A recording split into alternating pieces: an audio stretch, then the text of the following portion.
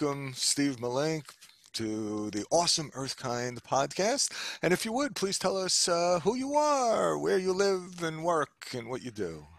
Thank you, Ron. My name is Steve Melink. I'm here in Cincinnati, Ohio. Um, I work for Melink Corporation, a company I founded almost 35 years ago, and we're a clean energy company.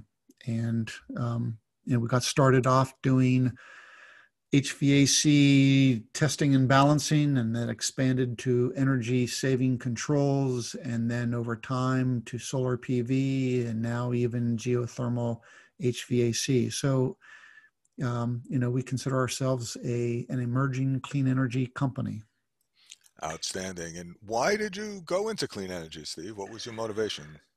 Well, initially it didn't start out that way. Again, I got started in the HVAC services area, but the turning point for me was a building conference I attended in 2004 in Cleveland. It was a lead, for the leadership in energy, environmental design conference. And it was to learn about green buildings.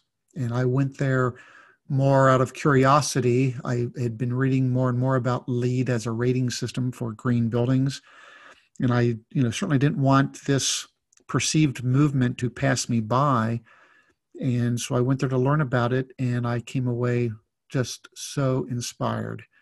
I met countless architects, engineers, building owners, code officials, construction firms who were all intent about changing the building industry, that the path that it was on was unsustainable.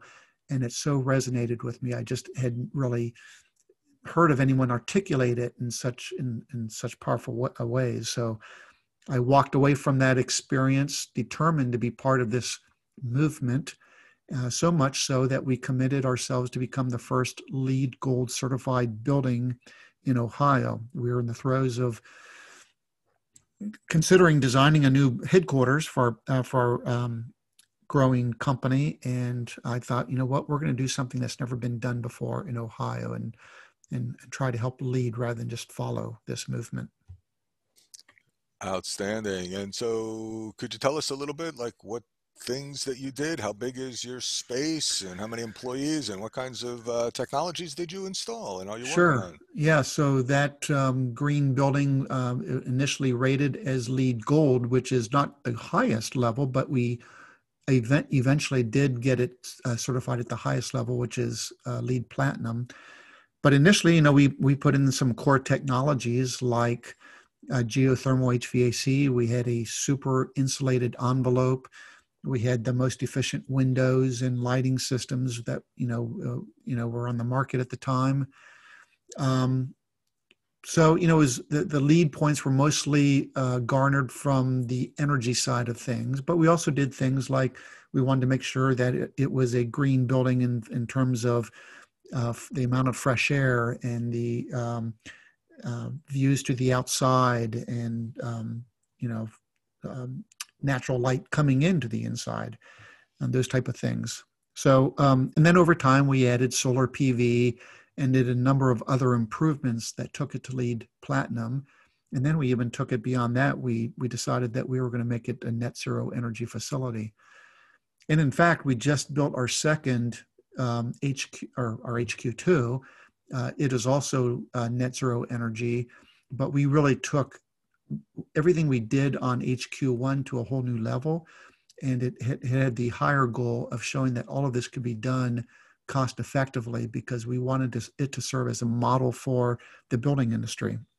We work in the building industry. We work with a lot of large companies like Walmart, Target, McDonald's, Starbucks, and many other national accounts. And we wanted to walk the talk in their eyes. But to answer your other question, we're about 100 plus employees strong.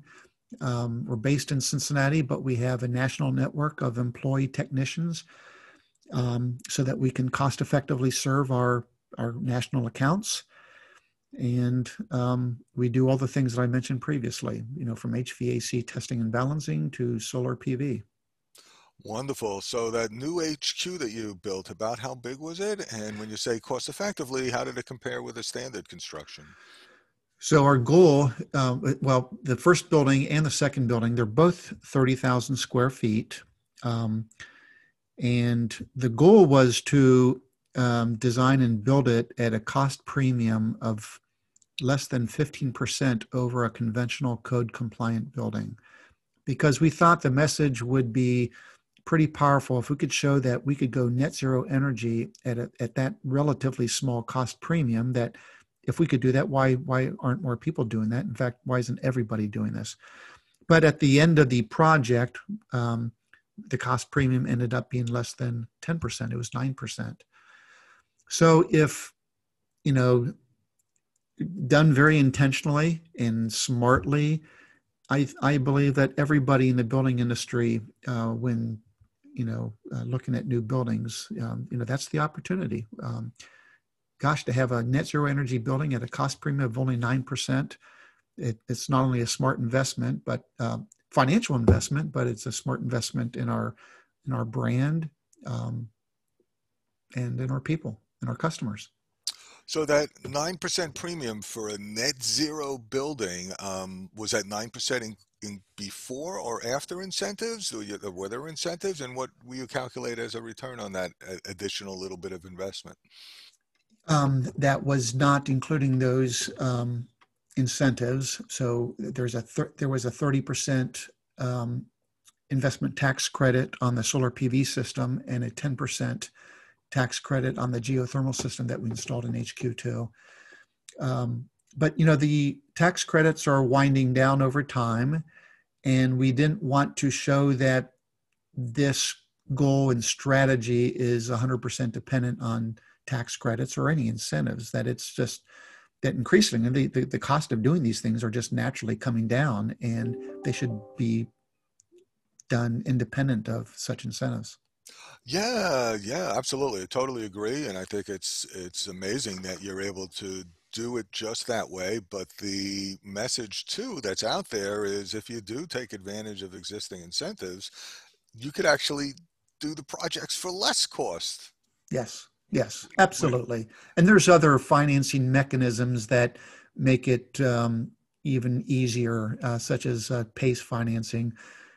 PACE is an acronym for Property Assessed Clean Energy, and it's a growing financing mechanism across the country by which the cost of these renewable energy and energy efficiency measures are paid for over 20 to 30 years by an assessment on the property taxes of the building that you're investing in, rather than out of your own um, cash reserves or through a short-term loan. You're paying for it over the long term as you're accruing the benefits of the investment over the long term. So, it's a way to structure the financing such that you're cash flow positive. You're deriving the energy savings at a greater rate than what you're having to pay out for the investments on those savings. yeah, so net positive, cash in your pocket from day one, long-term financing, and with PACE, I believe it's off your balance sheet too, right? Because it goes through property taxes. Exactly right. So it doesn't affect our lending um, abilities in any way in financing our working capital or whatever. Fantastic.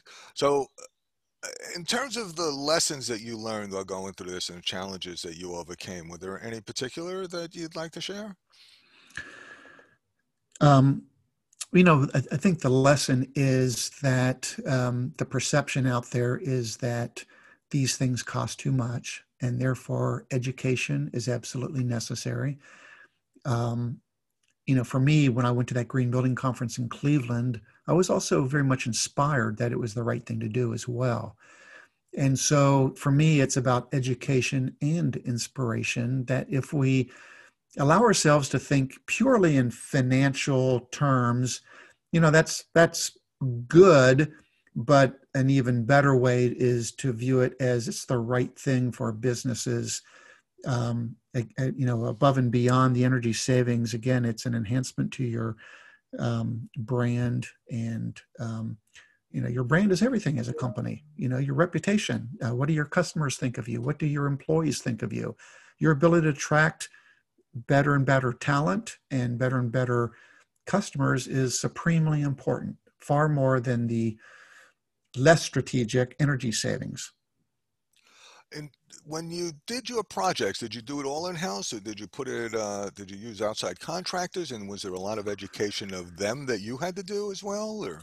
Well, for the building of HQ1 and HQ2, we went through traditional models of, hiring a general contractor and they hired our subs, but we were absolutely driving the process in terms of the design and the strategies, best practices. Um, but, even above and beyond our two buildings, I have a home, and these same best practices were adopted at my home. That the thing that I could do myself very easily was install LEDs in my home light fixtures. And anybody can do that. You don't have to hire a contractor. But for the other things like installing a geothermal system, installing a solar PV system, super insulating my attic, installing double pane windows, those were all things I hired contractors to do for me. Great. And so what would be your next step with everything you're doing there, Steve?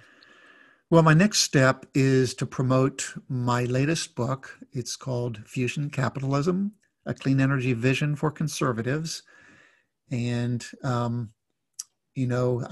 why the title Fusion Capitalism? First of all, capitalism, it has both positive and negative connotations, but in my way of thinking, it is the best way to move markets to adopt what we need to do in this global economy in which we live. We need a clean energy revolution, and the best way to let a revolution play out is through this great system called capitalism.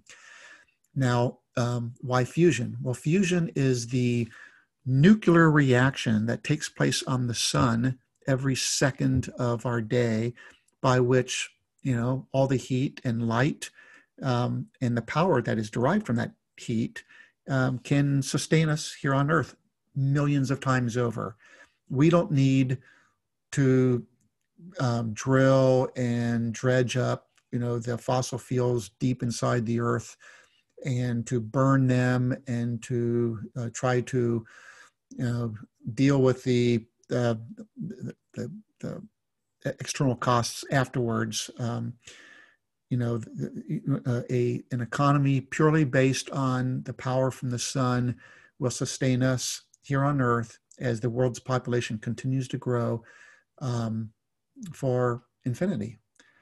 Billions of years is the expected life of the sun. So, um, anyway, and why the clean energy vision for conservatives? Because I have been, for the most part, a conservative during my lifetime, but I see that my brothers and sisters on leaning on the right are on the wrong track when it comes to a vision that's based more on fossil fuels than on clean energy, and we need to get off on this because climate change is real. It's not a hoax. It's science matters. And writing this book is my attempt to nudge the conservative party and those who subscribe to their policies that we need to get it right. We need to get on the right side of history when it comes to climate change and clean energy. Yeah, conservative, conserve at the core Yes, centerpiece of it, right? I mean, exactly. Exactly. what a novel concept, Steve. Yes, I know. Yeah, it's pretty incredible. Well, we asked if you might have a quantum quote that you would share with people that would just sort of help open up Sure. the mind to the next level. Do you have one that you'd like to share? I do. And in fact, I have this quote in my book, and I think it's very appropriate in these divisive times in which we find ourselves. It's a quote, in fact, it's a song by Catherine Lee Bates. She wrote it in 1895. You've heard of it, but I'm going to recite the refrain. America, America, God shed his grace on thee and crown thy good with brotherhood from sea to shining sea. Gives me a chill every time I hear it, Steve. Yeah, yeah, Amazing. Thank you, sir. you bet. Absolutely. Yeah. I mean, to me, one of the greatest tragedies of our times is not recognizing that we're all in this together. It's a small planet, and wherever you stand on the political, racial, whatever other spectrum, look, we're all brothers and sisters on this planet, and we got to live together. And if we don't, then we'll kill each other off, and that would Yes, be a real shame. yeah, So, absolutely. yeah. Thank you so much. Sure, you're All welcome. right. Into the extended? Okay, you bet. Outstanding. So, what do you think is one big, unique value? We call them supernovas that people generally don't think of, but you think everyone should really know about. Well, the story that I just shared about what we did at my two buildings and my home um, is proven, it's practical, and it's profitable. And everybody can do this. What I did was not somehow unique to me. Everything we did was off the shelf products and technologies. And you might say, well, gosh, I don't have the means to pay for a geothermal system or or for a solar PV system. And my response would be, well, then, at the least, subscribe to the green energy plan with your local utility. More than likely, they have such an option. And for a very, very small cost, like half a cent per kilowatt hour, you can have your utility buy an equal amount of clean energy from the grid, and that means they're basically buying from a wind farm or a solar farm somewhere. But for all the energy that you are consuming, you are assured of being a smart consumer in getting it from a clean energy source rather than letting your utility just burn more coal to generate that electricity. And so you might say, well, Steve, how much, half a cent a kilowatt hour, put that in real dollar terms to me. And my response is, well, that the average homeowner uses about 1,000 kilowatt hours per month. And at half a cent per kilowatt hour, I think that's about $5 per month, about the cost of a Starbucks coffee. There you And go. so for such a small price, most people can afford the price of a Starbucks coffee and say, the better thing to do would be to do the right thing and to know that I'm part of the solution, not part of the problem. Outstanding. And there are many other simple things they can do as well. Energy is electricity, and that's one option is to sign up for the green program with your utility or with an energy service company if you're in a competitive electric market, or to do the things like you said, just get some LED light bulbs. And the LED light bulbs are 90% more efficient than an incandescent, which is mostly heat. So that's a simple thing. Or put in a programmable thermostat for just a little bit of money, or turn down your heating system at night when you go to bed, and etc. There's a bunch of simple, easy things that people can do. So take a step, right? Is the Yes. main Yeah. piece, and realize that energy is electricity. It's also your heating system, and then it's also your transportation. And there are things you can do with all three of those. So that's amazing. Thank you so much, Steve. Sure. Um, Worst clean energy moment. Could you tell us what has been your worst moment in this illustrious career, and what did you learn out of it? The worst moment was when Trump withdrew from withdrew the U.S. from the Paris Climate Treaty several years ago, and he has referred to climate change as a hoax or as a Chinese hoax. And um, you know, I'm an engineer, and it's critically important to me to understand the physics and the science of what 97 to 99% of the climate scientists say. And who are we to dispute what the almost unanimous consensus is from the scientific world? To me, Ron, it would be like if 97% of the oncologists out there told me my daughter had stage 4 cancer. And instead, I was listening to somebody else who knew nothing about cancer, um, and did something that, was, you know, damaging to her health and worse. But that's in effect what we're doing as a country. We're totally disregarding where most of the nations of this earth want to go, and it's making us look ignorant. It's making us look arrogant, and it's shameful, to be honest. Yeah, and you've been a conservative all your life, right? So, I mean, to me, it just must be such a disparity between conserving and science versus this.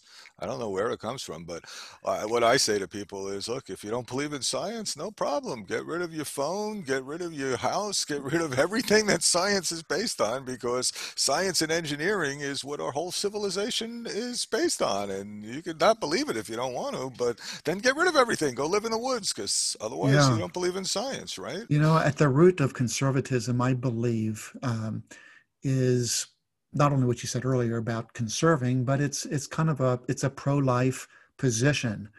And I think the anti-science um, position and the belief that climate change is a hoax, therefore we're not going to do anything about it, or you know, those positions are not pro-life.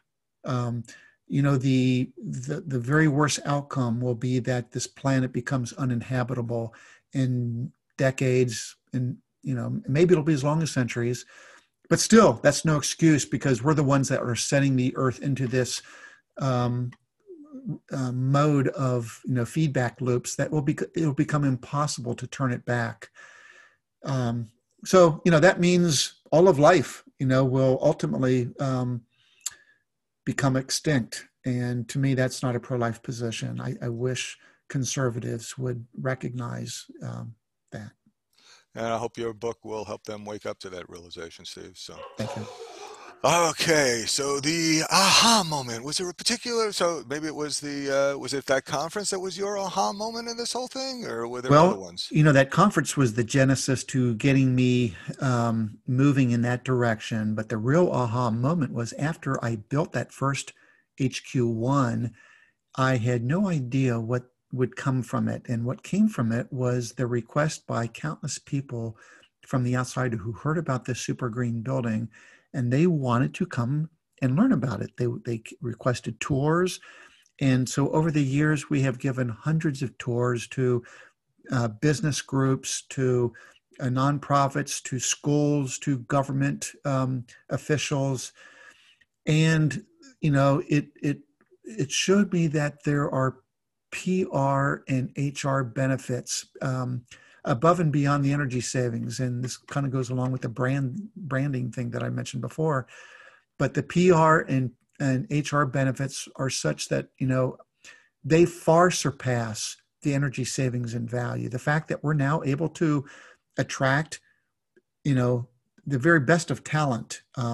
The fact that customers are now knocking our doors. We heard that you are doing these things, and we respect and admire your leadership, and we want to do business with you. Those are things that we couldn't have paid for in advertising. Um, so that was the biggest aha moment, and I think every company out there stands to benefit. And I think many are like Apple, Google, Facebook, Microsoft, they get it that being on the right side of history is going to make their brand stronger. And, they want to do business with the world and they can't afford to be, upsetting half the world, on what's going on with climate change. So, just in fact, last week, the Business Roundtable um, put out the position that we need to put a price on carbon. That's getting on the right side of history, and more of the business world is getting it. I just wish that our federal government and our state governments would kind of learn from what the business world is learning. Yeah, there's they say when the people lead, the leaders will follow. So I think it's up to all of us to speak our piece and speak up and let folks know and Not let it go on if things are going in the direction that we don't want it to. And I think clearly the business voice is one of the loudest. So it's absolutely outstanding that you're taking this position, Steve, and you and your company are out there on the front lines, letting folks know that this is the right thing to do. It's good for business, it's good for profitability, and it's good for the world, and it's good for your brand. Hey, Yes, win, yes, win, win, win, win, all the way down the line. So. absolutely. All right. Okay, into the pulsar round. So Okay. these are short, succinct, amazing, and mind blowing answers. Okay. Okay. You Let's ready? you bet. All right, here we go. What's the best advice you've ever received? How about unto thyself be true, be authentic. Don't try to be something you're not. Don't be pretentious. Just be who you are and let your real self come out. Outstanding. Unto yourself be true. Love it. All right, a personal habit that contributes to your success. Well, for me, it's stop talking and start doing. I think I'm just the entrepreneur type, and I didn't realize that when I was going through engineering school, and then I went on to get my MBA. But then I had some real world work experiences in Fortune 500 companies, and I didn't like the bureaucracy and the red tape and the um, the negative cultures that are out there. So for me, it's just let's roll our sleeves up, let's start doing rather than just talking. Just do it. Yeah, Love it. yeah. An internet resource you'd like to share that you think people should take a look at? There is no particular one internet source, but every day I'm inspired when I'm reading the what's happening in the Wall Street Journal of all places, and in many other medium. But there's great stories about could be about Ford coming out with their electric truck, or that Tesla's um, enterprise value is greater than GM, Ford, and Toyota combined, and all the great things that Apple or Google is doing, and getting to reducing their carbon footprint. And it is virtually every day I'm reading a story about a business. And so um, if you're conscious of it, aware of what I'm saying about this movement turning into a revolution, it is happening. Outstanding. So normally I would ask you for a book, but since it's Fusion Capitalism, a clean energy vision for conservatives, I think that's absolutely your book recommendation. But why don't you also tell us about your prior book, CEO Power and Light, and Transcendental Leadership for a Sustainable World, and what that Yeah. was all about, and why you saw that one. Boy, you I, put I that one wrote out. I wrote that book several years ago, and the purpose of it was to educate and inspire CEOs of the business world to recognize the strategic opportunity of clean energy, and thereby not only saving energy but improving their brand, which is the most important thing that they have. And is kind of laser focused at less than 1% of the world's population, those who lead our companies, who are able to you know drive um, change down through the organization more effectively, I think, than you often see it moving from the grassroots on up. And so that was just another attempt to move influence those that might be um, moved to change. Great. Steve, if you had a magic wand and you could change one thing for everyone in the world, what would it be? Well, if I was God, I would stop climate change from happening. Um, but since I'm not, the next best thing would be, what can I do to change man? It would be to get the federal government to put a price on carbon so that we can stop climate change from happening. Um, Excellent. so, Okay. Hey, wonderful. yeah. Okay.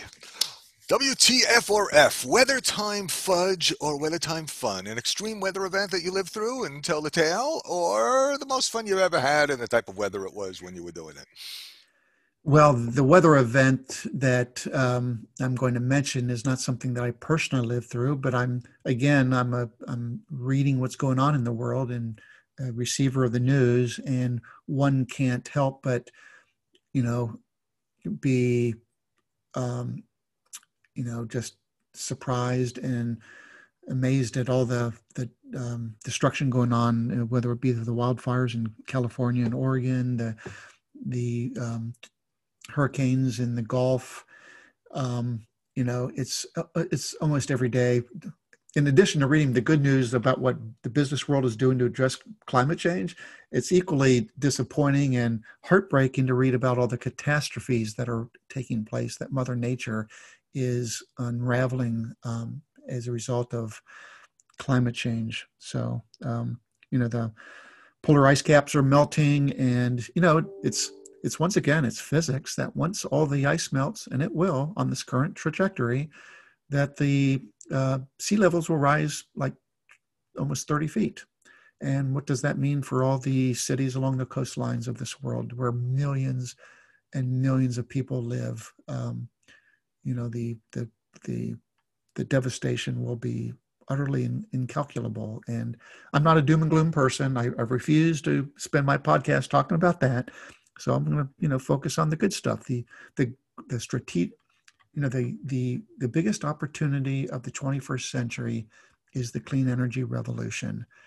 And gosh, this is the U.S.'s, great opportunity to lead the world again, like we did so many times in the 20th century. Um, and if we don't do it, well, China probably will. But if China doesn't, you know, we're facing, utter destruction in the future. But again, I believe in that man is going to come around, that humankind will come around, that our federal government will come around and turn this movement into a full-on technological, economic revolution. Yeah, there's no doubt that the forces of nature, which air, water, earth, and sun, those forces of nature are amazing and awesome and frightening in a scale. The fires, the tornadoes, the hurricanes, the floods, the droughts, the massive amount of change that we're underseeing. But the great part on the other side of it, and I absolutely agree with you, is that there's thousands of times more energy in those forces. We have the technology, and if we're smart about it, we can save money while we're making this transition and create a better, more prosperous, just, and sustainable civilization. And we humans, we have that capacity. We just got to decide we want to do it, and we can make it happen. And so it's so great to see business leaders like yourself stand up and take the lead, because I believe you're absolutely right. When folks like all the businesses start to step up and other folks jump in, there's nothing that we can't do. So Yeah, it's very yeah, hopeful. yeah, great. Thank you. All You right. What's the one thing you're most energized about today? Well, I don't want to sound redundant, but it is that the business world is getting it, and they are fast moving towards seizing this economic opportunity called clean energy. They want to, attract better people to their labor force. They want more customers, and look at companies even like BP. Um, they're they've just recently made the commitment to becoming a clean energy company, one of the largest oil companies in the world. And they many years ago they had this, uh, this almost, I'm going to say, a fake attempt to go to clean energy. By BP supposedly stood for Beyond Petroleum, but now this sounds more earnest than ever because they can see the writing on the wall. Oil prices are going down. The cost of extracting that oil is becoming ever more costly. And guess what? There's not going to be the demand for that oil in 10, 20 years when the whole world's moving to electric vehicles. So it's inspirational to see companies that have gone full circle from, the fossil fuels to now the future is clean energy. Yeah, it really is inspirational and hopeful, and no doubt that it's going to occur. It's just a question of how fast, and if we're fast enough, we can avoid some of the worst, and who knows what we can Yes, accomplish. So, yes. absolutely agree. Okay, grand finale, parting piece of guidance, and if you want people to connect with you, what's the Yeah. best way? Well, I'll answer the second question first. They can reach out to me through our website at malinkcorp.com or me personally at smmelink@malinkcorp.com. That's Melink. That's how you spell my last name. Um, but the parting piece of guidance or advice would be that we're part of the solution. This isn't just a problem for the federal and state governments to fix. It's so easy to shoot arrows at other people who aren't doing their fair share. Gosh, climate change is too big for me to do anything. Well, get off your duff. And the next time you buy a car, don't buy a conventional internal combustion engine car that's going to burn gasoline. Think where's the market going? How can I be part of the solution? And buy an electric vehicle. There's more and more vehicles coming onto the market every day, and um, if you want to have a you know a role to play is create more demand for these products. Insulate your home and buy those LEDs. Create demand for the marketplace that you want the federal government to create for you. Um, we're not hapless victims. We can move markets. Millions of people can move markets. So all of you out there, do it. Outstanding. Just do it, folks. Take your next step and head us in the right direction, and together we can make all the difference in the world. Steve Melink, thank you so much for your time and your insights. And gosh, good luck with Fusion Capitalism, a clean energy vision for conservatives. It's coming out next month. Coming out October 27th, and it'll be available on Amazon and all the other platforms. So I most importantly hope that again, I care less about preaching to the choir than I do about getting this message to my fellow conservatives out there who need to hear this message. Yeah, and I think that one of the most hopeful things is that when we take a look at the world and we realize that, it's always those things that seem so disparate. Einstein and others had various different perspectives on it, but we take a look at the world and there's men and there's women and there's up and there's down and there's black and there's white and there's right and there's wrong. But you know what? When we take a look at those things that seemingly are so different and we have these great differences of opinion, there always seems to be a common or a higher ground that unifies everything and brings us together and lets us achieve things that we never thought was possible before. So I'm hopeful that this kind of dialogue and conversation can bring together people who have very divergent perspectives, but realize that there is some common and some higher ground that we can reach if we just decide to listen to each Yes, other and strive to reach out to each other. So, yes, agreed. And Ron, thank you for what you're doing in your part of the world. We have different spheres of influence, and I'm glad that our spheres are intersecting in the way that they are. Because hopefully that will expand our both of our messages. And so anyway, you're doing great work, and thank you very much. and thank you very much, Steve.